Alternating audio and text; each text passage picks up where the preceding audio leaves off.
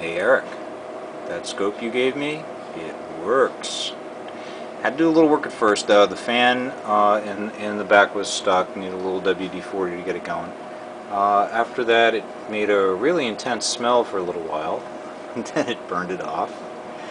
And I think we're good. Knobs of course needed a little bit of futzing, you know, that's use. Gotta use it or lose it. And I think it seems to be working okay. Okay, next scope. I'm happy. I'll use that. Next scope, we have my 565. This is a really wonderful scope. I love it to death. This side we have a 4-channel amplifier, which is the 4 things going across. And this side we have another amplifier. This is a differential amplifier. It takes 2 signals and looks at the difference between the 2. This is pretty good. It goes up to 20 volts per division, so it's really good for amplifiers.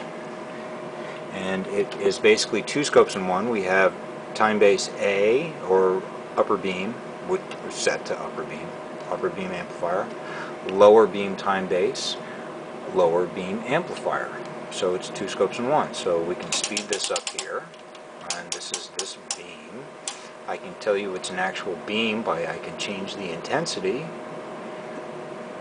here, and it's the actual beam.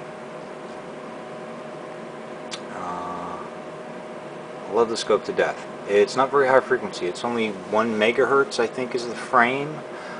This amplifier is real slow, 300 kilohertz, and I'm not sure what this is, but it's probably pretty low. And this one needs a little bit of work too. It can't go very negative. Something a little amiss with the vertical drive. Unfortunately, these plugins, the 500 series plugins, have a vertical amplifier in them, which seems to me to be kind of expensive way to do a plugin. But you know, hey, whatever. The letter plugins are a little nicer in that. Let's see, next scope. I'm not sure what this is. I forgot the model number. It's a 5000 series scope, but it's the fast frame. This is a 50 megahertz scope. I like this scope a lot, but right now it's got a little problem with the intensity. I can't turn the intensity low enough, and there's something wrong with the Z blanking kind of thing. I don't know what's going on. I got a book, I'll fix it. Next we have the venerable 465B, workhorse of the 80s, found in pretty much every shop. Can't say I love this scope, can't say I hate it. I just might sell it.